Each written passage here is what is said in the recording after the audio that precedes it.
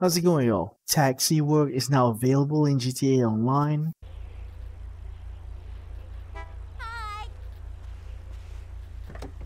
To get started, you need to be heading over to this taxi icon on your map.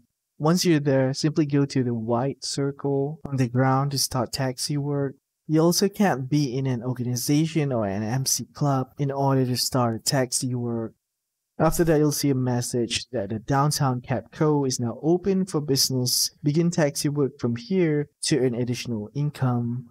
Successfully completing multiple fares without a break will increase the rewards. There are two ways to do taxi work. Firstly, you can use the free taxi from downtown Capco just by going to the taxi icon on your map and walking to the white circle just like I showed you earlier.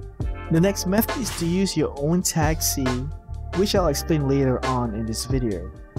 So you'll know the taxi work is started when you see the huge taxi work in the middle of your screen, as well as the blue customer icon on your minimap, which you need to pick up. Once you're near a customer, simply honk once or twice, and the customer should get inside of your taxi. You'll now need to send him or her to the destination as fast as possible without damaging your car, as well as braking suddenly. Those will lower your tip amount, as you can see at the bottom right of your screen. So in summary, if you drive too slow or make the customer uncomfortable, your tips will be gradually reduced. Other than that, if you deliver the customer on time and they're happy with your driving, you'll receive the fare as well as the tip right at the end. And then you'll receive another call to pick up another customer, which you can repeat the same process again. You can quit the taxi work at any time just by holding triangle or holding the button to exit the vehicle. Alright, next you can also buy your own taxi, which is available from Warstock Cash and Carry for $650,000, or you can do 10 taxi work in a row to unlock the trade price at $487,500. Once you purchase the taxi, you can call Pegasus. The taxi will be under the special category.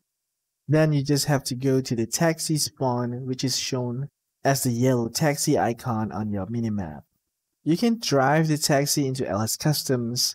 However, there's not much customization that you can do on your taxi apart from putting explosives. Hope that Rockstar can allow us to perform some customization on the taxi, like bumpers, skirting, tires, and so forth. That would be a really awesome feature. To start taxi work on your own taxi vehicle, just simply press the right stick button if you're on console, or the B key if you're on PC. There's also another taxi which is called the Taxi Custom.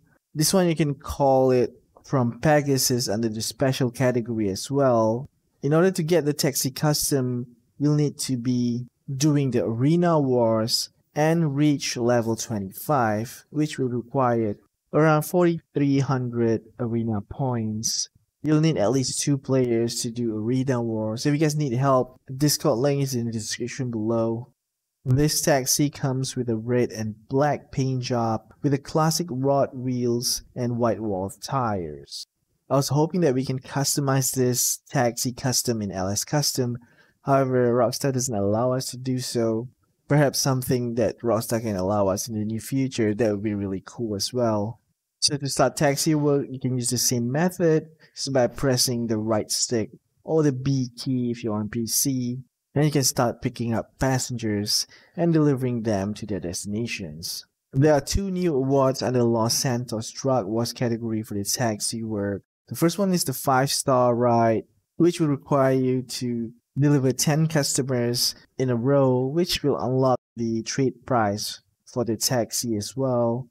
Another one is the taxi driver, which let you keep track the total number of taxi work that you've done. Because in the near future, Rockstar is going to allow us to unlock a special taxi livery for the classic Broadway here by completing 50 taxi fares in order to unlock this livery. And there's another vehicle that you can unlock the taxi livery by doing 10 stun jumps while doing the taxi work as well.